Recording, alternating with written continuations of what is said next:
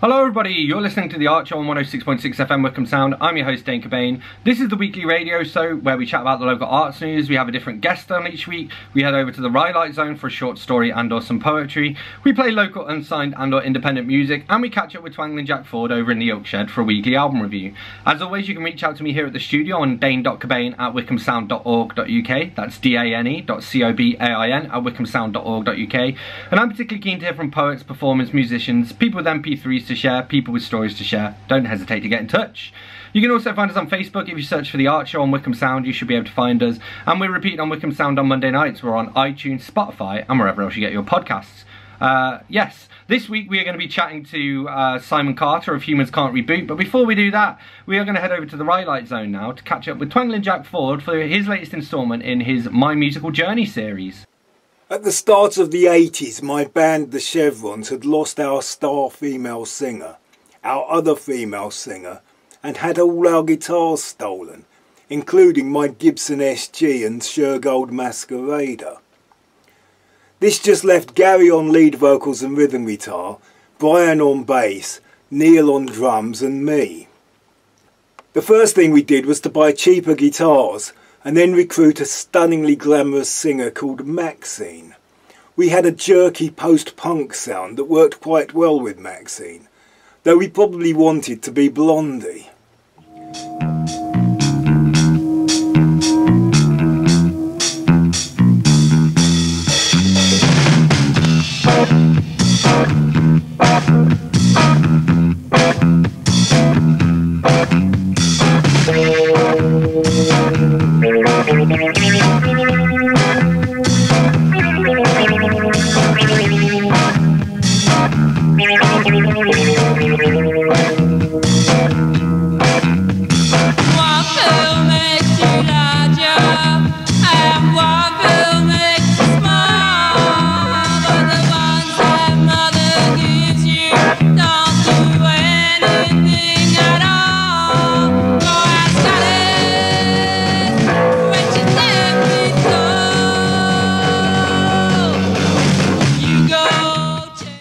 We may even have eventually become better than our previous incarnation had we not inexplicably also recruited a sax player called Ralph. We assumed Ralph would get better, but we were wrong.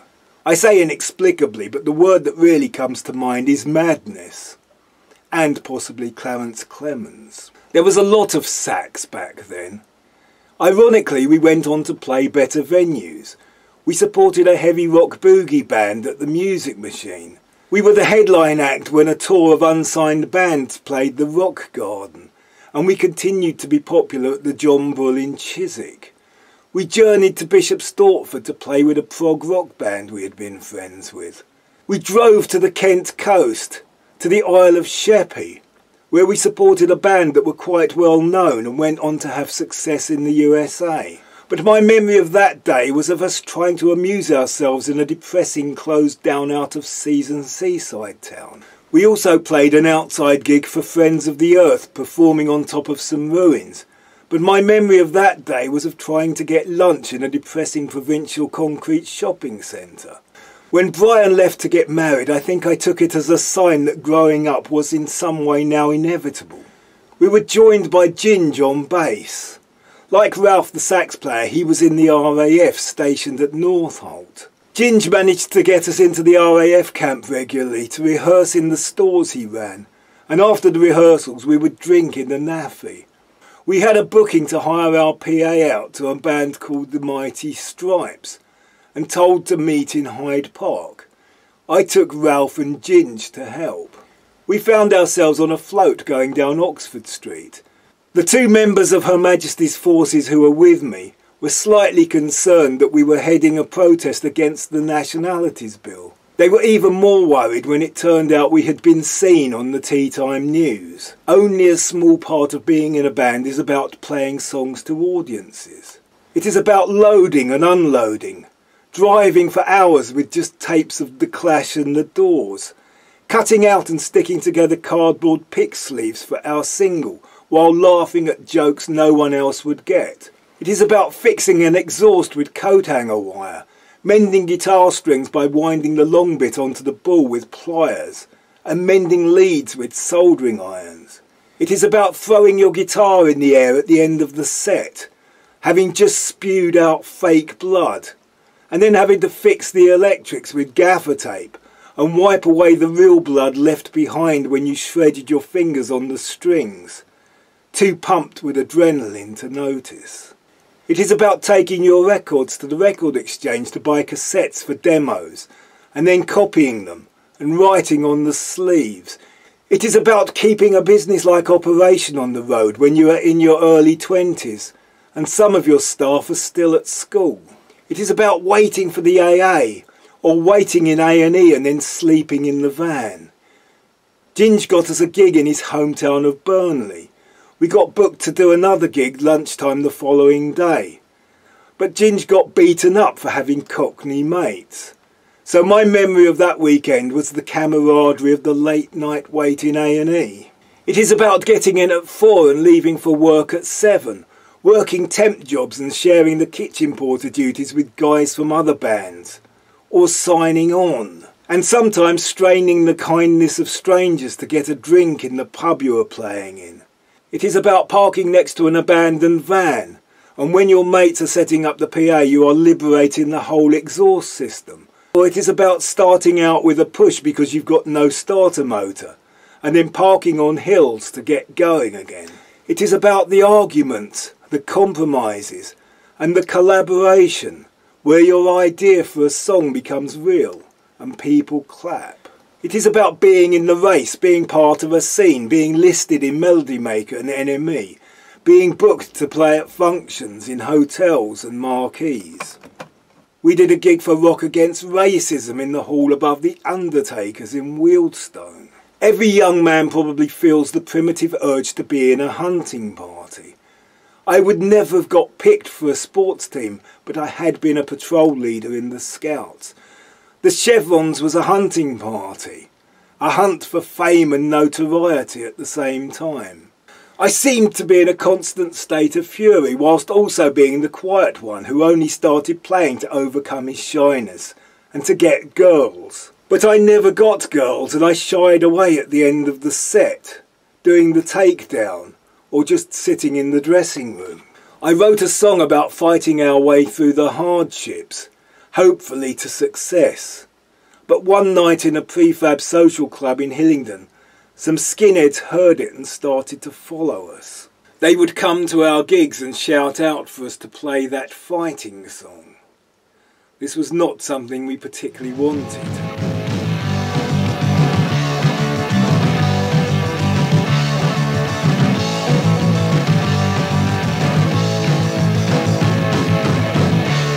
Remember all those money losing gigs at a run in Watford? We got busted by the pigs when they landed, then he got put away. The common judge is innocent, don't they? And those guys stop us fighting, fighting. Those guys stop us fighting, fighting. Those guys stop us now till he reaches the top. And those guys stop us fighting, fighting. Those guys stop us fighting, fighting. Those guys stop us now till he reaches the top. It did not end with a bang. There was no big decision, tearful last waltz, or protracted animosity. It no longer felt like the Chevrons. So towards the end we renamed ourselves the Wailing Pumas. I got a Porter studio and a drum machine which were becoming a thing. I recorded demos with Gary and Denny, our old bass player, manager and driver, now playing keyboards. Neil the drummer joined a more successful band that had won the Melody Maker contest and was sponsored by a leisure wear company. Gary and I went to see him support Katrina and the Waves at the Marquee in Wardour Street.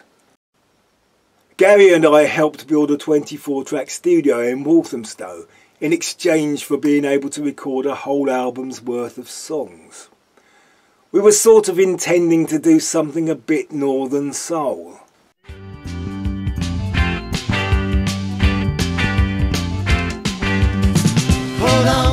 Hold on, baby, you're moving much too on, baby. We got to make it last. Way too much time. So baby, hold on tight. We gotta make every moment count. Yeah, we got to hold on to the night. We got to hold on to the night. Hold on, baby. Our final attempt as a band had been called Gary South and the Prisoners of Rock and Roll. It was a bit Bruce, a bit Southside Johnny. We had horns. It was a bit Dexy's Midnight Runners, Oh Gino. We rehearsed the songs we were going to record in a rehearsal room in King's Cross, sounding a bit like this.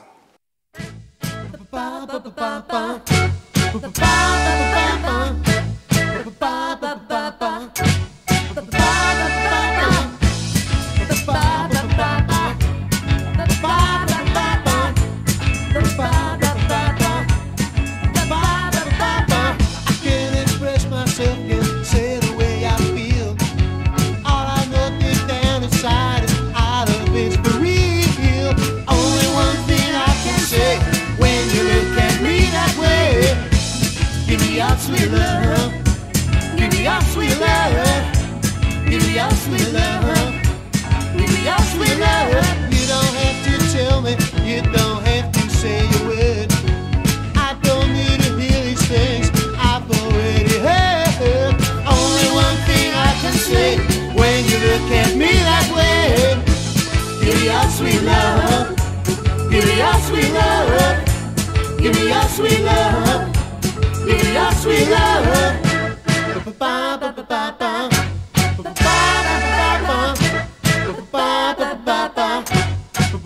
But our urge to make a jangling sound won out, and on the recordings we called ourselves the Chevrons again. At the time I worked in the warehouse of a bedroom furniture company.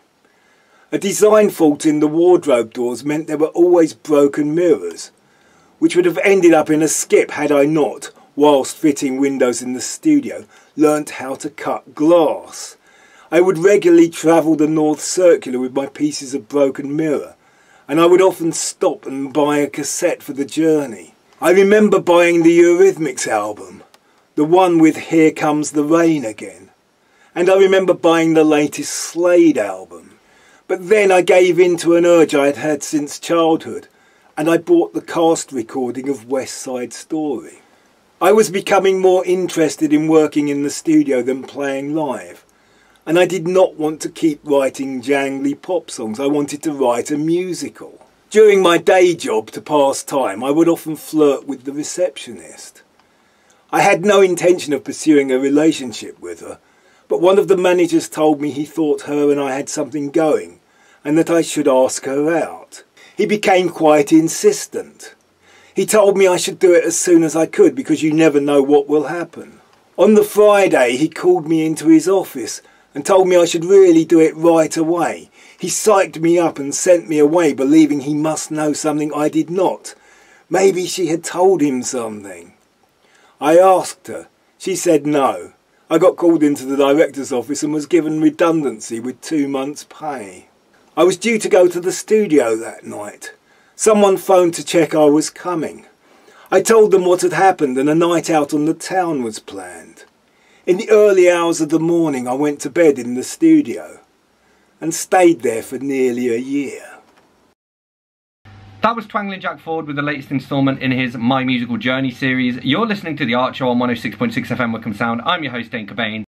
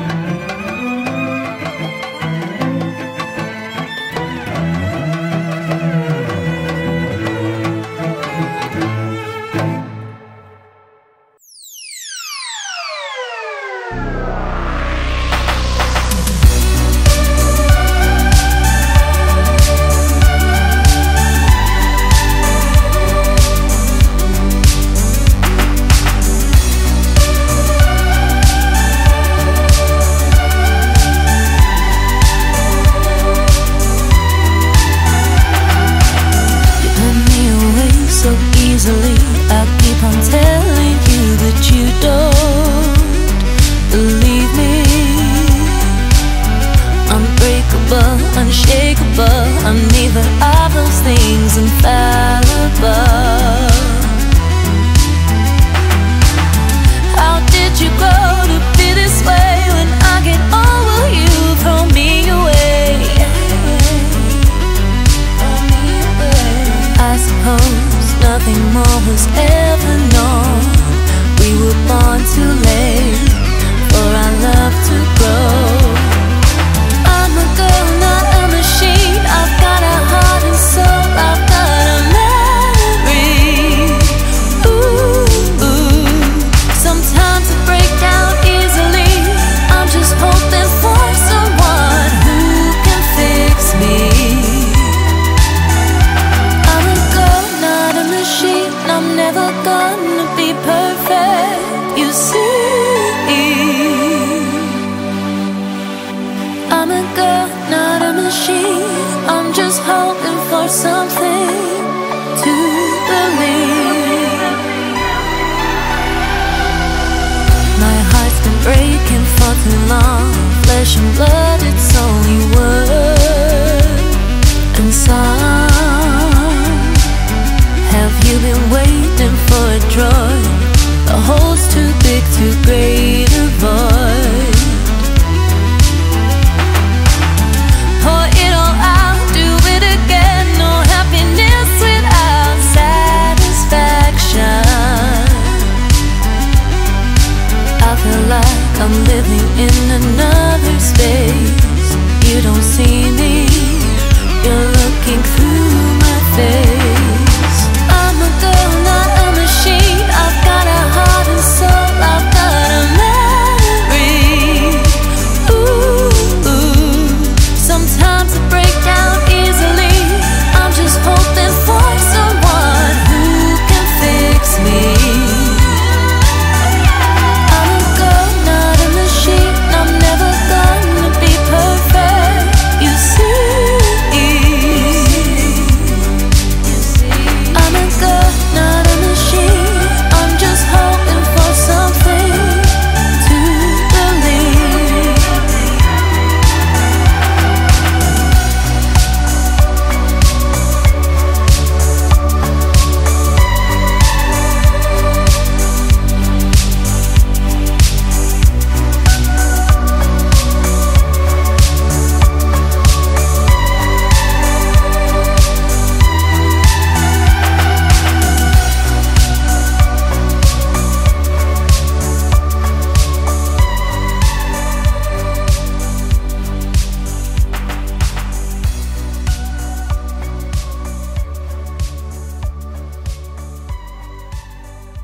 That was Girl Not Machine by Humans Can't Reboot. You're listening to The Art Show on 106.6 FM Wickham Sound. I'm your host, Dane Cobain, and I'm joined here in conversation now by Simon Carter from Humans Can't Reboot. The first question is one you may or may not have an answer to, but I ask everybody, it's kind of a tradition, which is, what was the last book that you read and what did you think of it? The last book I read was Frank Herbert's June. Nice. And yeah, I really enjoyed it actually. I thought I was going to struggle because it's a bit of a monster, and of course it has its own sort of terminology. But I really enjoyed it. I really enjoyed it, and I'm tempted to read some of the follow-ups, or maybe even reread the original because I thought it was very good, very good. Awesome.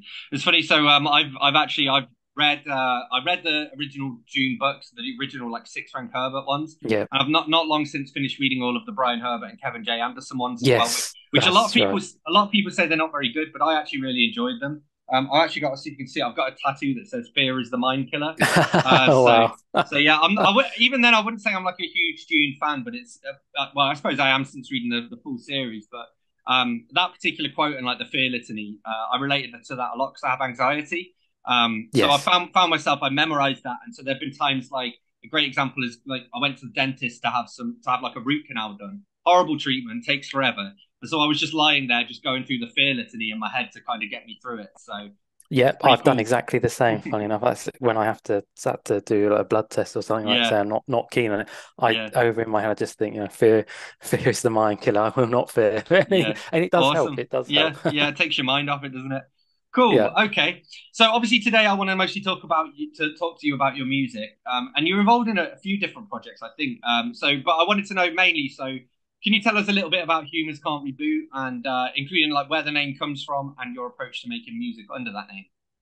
yeah. So obviously that's the band that I send you the stuff for, Hmm. and actually the reason being is when I started out making music when I was about 12 in my Hmm. bedroom. It's so accessible these days to kids. But I started making a lot of electronic music, and I was doing quite well with sort of dark underground dance genres. The whole reason then that Humans Can't Reboot came about is I also enjoy writing lyrics, and Hmm. it's a different kind of genre. And I thought, you know what, I made all this music, but I don't have any music that I can play for my family, as it Yeah. were. So the whole point of Humans Can't Reboot was, I want to do something fun that's actually accessible to everyone and anyone. It's well, it's more poppy. It's Yeah. to be blunt, it's family friendly. It's a lot of synth pop, electro pop, and that's really how that came about. And so I started looking for a singer, Yeah. and I found Amy Haman, who's she's a popular girl because she does a lot of session singing. So Cool. she's often all around the world playing these bars and whatnot, doing often covers of Mm. famous pop songs. So she can be quite hard to pin down, but she has a fantastic voice, and I work with her really well. Um, so yeah, that's how it came about with that. The name, I came up with the name. I was scratching my head for ages, and there was sort of I don't know, a hint of melancholy to the name. And I thought, that matches me as a person, and Yeah. I think it's sort of a lot of the songs aren't. They might have that happy, upbeat synth pop vibe, but if you listen to the lyrics, there is a Mm. bit of melancholy going on there. Yeah. Yeah. And I suppose it's also kind of a callback almost to, again, the electronic style that you use. It kind of highlights that in a way as well, because, when you think of when you have the term humans can't reboot, to me, I automatically think, well, like computers and robots and things like Yes. that. So it's a nice little touch there. I think it kind of bridges the gap between the human side and the electronic side. It does, and I've had several comments. I mean, I was lucky that when I came up with the name, it wasn't taken. I mean, Yeah. that's the first one. No one else had used it, and I have had several comments about, oh wow, I'm not too keen on the music, but I love the band name. Yeah. Well, awesome. You've got to take what you can, can't you? Yeah, true. Cool. So, and your Facebook page, because it says like humans can't reboot and then slash narconic and slash SDKRTR, right? So are Yeah, those some of your other sort of other they are some of pseudonyms? my other. Yes, they are some of my other pseudonyms. My Narconic one is more trance. And the SDKRTR one was sort of uh, a bit. That was almost the evolution. That was Mm, before Humans Can't Reboot. I was sort of starting to go into this more friendly pop era, and I often also release under my own real name, which yeah. sometimes I think was a fantastic other idea, and other times I think, why didn't I use something that people can't track me down with? Yeah, Yeah. yeah, it's good fun though, and it's hard keeping up with all the different projects, but it's good because sometimes you know yourself when you're a creative person, you think, oh, I want to do this, I want to go in that direction. Yeah. Sometimes you wake up in the morning and think, no, I just don't fancy that, but I do fancy a bit of this, and then it gives me that creative outlet to go, do you know what? Where does this song fit? Actually, Yeah. it's a bit darker. I can slide it into this other project. Yeah, It, it's it good kind fun. it kind of reminds me. So I mean, I don't personally do this, but a lot of the writers that I know, they have their different pen names for different genres, Mm, and that sometimes they're quite close. Like I have one friend, she writes like sort of young adult fantasy, and then she has like fantasy romance, and she kind of separates the two because they have different reader bases. But she'll have something similar to that where she's like, I've got this really good idea. So now I need to decide, is it going to be straight up fantasy or am I going to have some romance elements to it? And then that kind of then determines which name she puts it out under. So I think it's quite common under like a lot of different You know, it's not just a musical thing. I see like writers doing that, and I guess to a lesser extent, artists sometimes do that as well. But I think in music and writing in particular, it seems quite common. I think so, yeah. I mean, as you know, so we sort of pour our souls into this, and you don't always know where it's going to land exactly. Yeah. Cool. Awesome. So how do you approach making music? What's some of the software that you use? Well, I often use Cubase. That's my go-to. I've started dabbling with some of the others as well. Bit of Fruity Loops and some of the other ones, but Cubase is my go-to. It is a good question, and it's an interesting question. I'll tell you why, because I know this for a fact. I make music the wrong way around. And this is where Amy is a star, because almost everyone that you speak to that makes music, when they're making a vocal track, they will make the instrumental first. Yeah. Then you've got the melodies and everything. Then a vocalist can go over the top and start. I write my own lyrics, so I've sort of got the melodies in my head. Then I try to create the track, and then I do an awful version with my own voice to Amy to say, can we work with this? And then she's a star, and she always manages to make it work in the end. But I know how much of a pain that is for any vocalist, because normally it's instrumental first, then vocals. I tend to do it a bit back to front, and I'm aware of that. Well, that just speaks as well to her, like adaptability and professionalism and stuff as well. And I suppose a lot of that comes from her background being a session musician. That I guess like everybody works in different ways, and I suppose the mark of a good session musician is the ability to adapt the way you work to whoever you happen to be working with. Absolutely, she loves it, and she's very lucky that she can do it. It is her profession.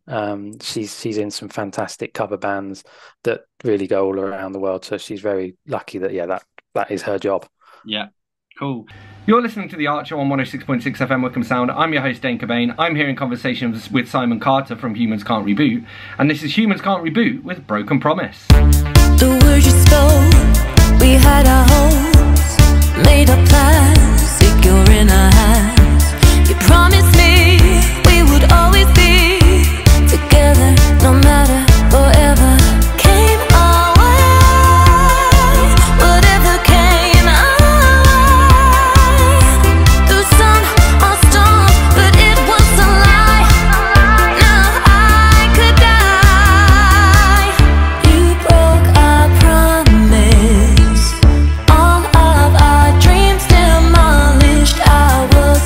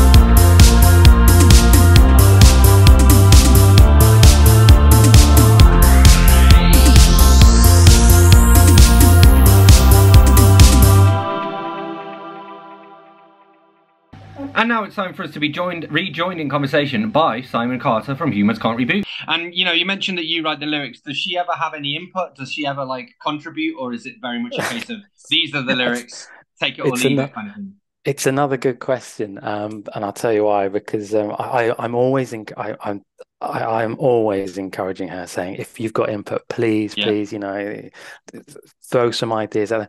And she's so nice. She's so reluctant to change my words. And sometimes I'll make a mistake, or I'll reread it and I think, hang on, that makes nonsense because of, you know, verse one or whatever. And but she won't say anything. And I could tell you some funny examples where I've received demos and because I've written the songs from my perspective. I think I did a song called it was Man, Not Machine. And of course, she sang it back, and I thought, this is odd with her saying "man, not machine." So let's just change it to "girl, not machine." And you sing it, and then it works. There are a couple of those. I think, hang on, but she won't change. She just, no matter how much I encourage her, she sticks to my lyrics to the letter. Yeah, cool, awesome. And have you worked with any other acts over the years, and like maybe were there vocalists you worked with before you settled on Amy? Yes, I've worked with quite a few. Amy was the first one from the UK though. And I'd worked with an Italian singer, a female vocalist called Naomi Aurora. She was quite good. And I'd previously worked with some other singers from across Europe mostly. And whilst it can have its charm, when they're singing in English, they've got their accent, and that can have its charm. For this project, I really wanted a native English speaker to, you know, so that the words were really enunciated and people could understand what the lyrics were. And just touching on that, my very latest release with Humans Can't Reboot, because Amy is forever so busy, I have had a guest vocalist who from America, so another native English speaker, but she's quite big in the sort of synthwave scene over there, called Megan McDuffie, and she's done vocals for the latest Humans Can't Reboot single called To the Sky. Cool, awesome. And do you ever like perform live, or is it just sort of studio work that you do? It's mostly studio work. We'd love to, and like I say, if you could tie Amy down, but if during her times in the UK, it would be nice. But it is very hard getting our diaries to match up, sadly. Yeah, cool, no worries. Okay, so I wanted to ask you, and I suppose this is a broader question. What are some of the musical acts who've influenced you over the years? So maybe like who's influenced you through each of your different sort of musical stylings and phases? Yeah, well, that's a good question. I mean, thinking of Humans Can't Reboot, I just really wanted to go down this synth pop, electro pop avenue. I think I was listening to a lot of that 80s stuff at the time, you know, a bit of Erasure and well, anything really with Vince Clarke in. I think he's a fantastic synth player, or just a fantastic musician. And that sort of vibe, anything like that, and that definitely influenced the Humans Can't Reboot stuff.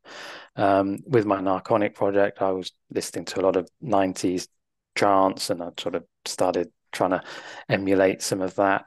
And then with my stuff that I released under my own name, which is more it's more techno and industrial, I started, you know, that sort of stems from a lot of the sort of Front 242 and the Belgian bands from the late 80s, early 90s.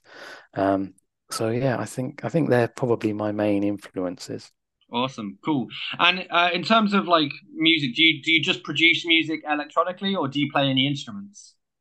I only produce electronically. I mean, I can play a keyboard, and I use a keyboard when I'm producing, and when I do the occasional live thing, obviously I have my laptop with backing tracks and whatnot, but I will take a little synth with me, and you know, make an effort to show that I'm not stood there just pressing play. Yeah, cool, awesome. And I wondered, like, I guess this is an interesting one for you because you've talked as well. Obviously, you write the lyrics, and there's a heavy emphasis on the lyrics.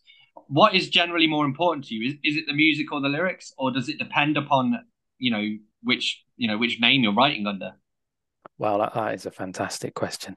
Yeah, I guess you could say it depends upon which name I'm writing. When I do my own stuff, the under my own name, the lyrics are usually shorter, blunter, much less interest. They're just a catchy, couple of sentences, if anything. But with Humans Can't Reboot, it really is the lyrics. I focused heavily on trying to produce well-written songs, and then the music comes along after that, and hopefully one or two of the tracks have got catchy, tunes to go along with them. And sometimes it does come together. When I think particularly on that first album, Lost Soul, I think Lost Soul, the title track, it was quite deep. A lot going on there with the piano and the guitar, and then also Fallen Angel was also a deep song. Where the lyrics and the music they really match well. Yeah, well, that's it, and they can kind of work together as well. And I mean, I suppose with Humans Can't Reboot, it's almost like the lyrics are pretty much telling a story. Whereas I guess with some of your other projects, it's more like they're like an additional instrument rather than anything else. Absolutely, I'd agree with that 100%. Yeah. Cool. So, what are some like non-musical things that inspire you? Oh, that's a good question. It's a hard one as well. It is. It's a really hard one. Yeah. Non-musical things that inspire me. Well, I do like my I like TV and cinema and anything that's artistic. A good book, as you say. And you do get inspiration. You do. I mean, sometimes I'll be sat there watching a TV show or reading a book, and you read a line and you just think, wow, that's a really powerful line. You think, how can I? It inspires me. How can I use that to create perhaps a song around it? But of course, not just steal the line. Yeah. You still want it to have your own influence. But yeah, I would say those are the things that they can really inspire you sometimes. You see a clip or you read a line, you think, I really need to sit down and try and write something around that idea. It can really spiral out of control, as I'm sure you know. Yeah. Well, I guess a lot of that is like serendipity as well, is you just come across something by accident and you're like, oh my God, I need to use that in a song. Absolutely. So I guess it kind of comes down to almost surrounding yourself in those things that do inspire you, and then being receptive so that when something does come your way, you can sort of take it and run with it. Absolutely. It's the age-old thing, isn't it? Like surround yourself with good people and good things happen. It's like that. If you really dive deep into other people's art, you will find something that inspires you. Yeah, for sure. Cool. Do you have any other artistic hobbies, like any photography or filmmaking or anything like that, or is it just the music for you? It's really just the music. I mean, it would be handy if I did if I could make music videos, but but unfortunately not. No, that music is the main outlet. I used to try and write short stories, science, often sci-fi short stories, but I just haven't found the time to do that in years. Music has become such a dominant force. It's really taken my free time. Yeah, yeah, and that's not a bad thing as well. And you can sort of play to your strengths and your passions as well. So. Okay, cool. I wondered, and you've kind of mentioned you've had some nice feedback about the band name, but I wondered what's some of the best feedback in general you've received along the way? I had some lovely comments, particularly, and what's really nice, and I had one, it was only last month, completely out of the blue, it arrived in my inbox, and it just said, love this track. It was Nuclear Love. They said, love this track. Can I submit it to a German record label for a compilation album? Yeah. So, okay, yeah, sure, fine, go for it. And they wrote back, the record label, I think was Consume Records, and they loved it, and they're going to put it on a compilation. Nice. It's coming out at the end of this month on CD. Awesome. So I thought, oh, lovely. So sometimes you just get things out of the blue like that, and that is a lovely compliment when someone likes something so much that they've said, you know what, I've sent it off to a guy I know. Yeah. Wow. Fantastic. Well, and they've kind of like sort of stuck their own neck out in a way to promote you as well. Because obviously that's going to reflect on them. Like if the record label turns around and says, this is terrible, then they're not going to trust them the next time they go to them, So. Yes, absolutely. So yes, it's touching when someone does something like that. Yeah. Awesome. Cool. And just sort of well, it's two questions in one to end on, which is what's next for you? So what have you got planned for the rest of 2023? And where can people follow you to find out more and stay up to date? Yeah, so for the rest of this year, I have got a album hopefully coming out under my Simon Carter name. That's because well, it's been long overdue. It's going to be an interesting album. I'm working with a German girl on that, and it's going to be based around witchiness, witchy things. So let's try and get that out before Halloween or something like that. Yeah, That should be interesting. As for Humans Can't Reboot, I have written another album. I've done most of the tracks. I've got the lyrics, but tying Amy down is proving difficult. So maybe don't expect to see that this year, but hopefully next year. That would be fantastic. So yeah, I'd say that's what's going to be taking up my time for the next 12 months or so. Cool. And yeah, people can follow me on I think Facebook's usually the easiest these days. Of course, I've got Bandcamp and Spotify and iTunes and all the rest of it. But I often find Facebook still the easiest, for tagging and whatnot. Yeah. Awesome. Big thank you to Simon Carter from Humans Can't Reboot for being this week's guest. You're listening to The Archer on 106.6 FM Wickham Sound. I'm your host, Dane Cobain, and this is Humans Can't Reboot with Lost in Space.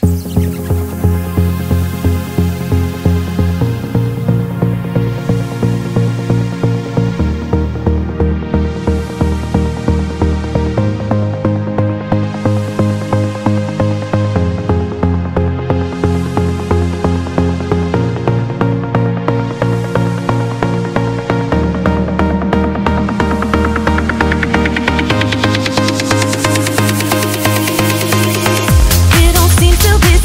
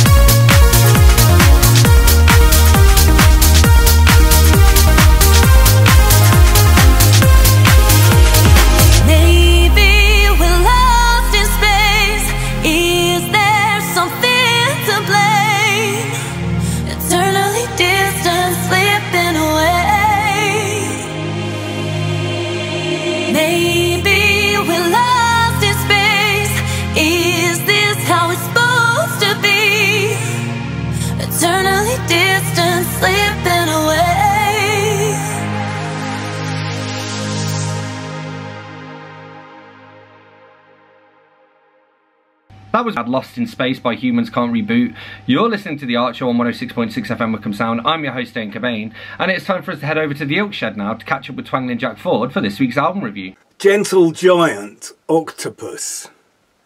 One of my favourite psychedelic singles is Kites by Simon Dupree and the Big Sound, a band that was basically three brothers, and none were called Simon, and their surname was not Dupree. They were one-hit wonders, though they did make other records. At the end of the 60s, the three brothers joined up with a keyboard wizard, a guitarist and a drummer, and they all became Gentle Giant. The early Gentle Giant albums have a slightly spooky, otherworldly sound, certainly like nothing else around at the time. And their later albums tried to be more like the conventional progressive rock of the time, and even more commercial.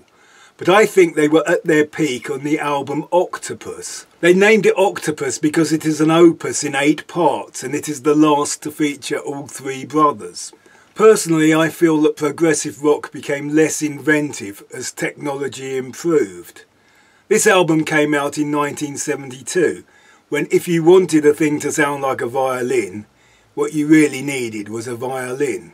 That was lucky for Gentle Giant, because the thing that sets them apart is the way they could play so many instruments between them. So they could perform as a string ensemble 1 minute and a loud rock band the next. They could do this changeover live, and the Stephen Wilson remix of Octopus has a live medley of songs from Octopus as a bonus track. Progressive rock often seems to me to be about making things unnecessarily complicated, trying every patch on the synth and playing fast in odd time signatures. Gentle Giant's music does all that, but everything seems to be a vital part of the piece, and not just everyone getting a go at showing off. They had very distinctive, almost medieval sounding harmony vocals. There are songs that contain pastoral string passages much like Vaughan Williams or Elgar, yet there are other songs that feature musical passages of rapid fire flurries of notes, almost Mahavishnu orchestral in nature. The best known song off the album is probably Knots. Knots is based on a book of the same name written by Scottish psychiatrist R.D. Laing. It has choral singing that reminded me a bit of Philip Glass's Einstein on the Beach. This is regularly interrupted by jarring percussive sounds and instrumental breaks with interesting and sometimes challenging harmonies. But for me the standout track is Think of Me with Kindness, a song that when you recall it, you remember a sweet melody and moving lyric. But when you actually listen to it, you hear something much more complex. You will hear intricate counterpoint with different instruments adding colour and texture, which pretty much sums up the whole of Octopus by Gentle Giant. Big thank you to Twangling Jack Ford for this week's album review. Thank you to Simon Carter from Humans Can't Reboot for being this week's guest. Thank you to everyone whose music I've shared. As always, you can reach out to us here at the studio by dropping me a line on dane.cobain@wickhamsound.org.uk. That's dane.cobain@wickhamsound.org.uk. I'm particularly keen to hear from poets, performers, musicians, people with MP3s to share, people with local arts news. Don't hesitate to get in touch. You can also find us on Facebook. If you search for The Art Show on Wickham Sound, you should be able to find us. And we're repeated on Wickham Sound on Monday nights. We're on the Wickham Sound Listen again. We're on iTunes, Spotify, and wherever else you get your podcasts. So I'm going to leave you with one last tune, and that is What If by Bitterroot. I'll see you next week.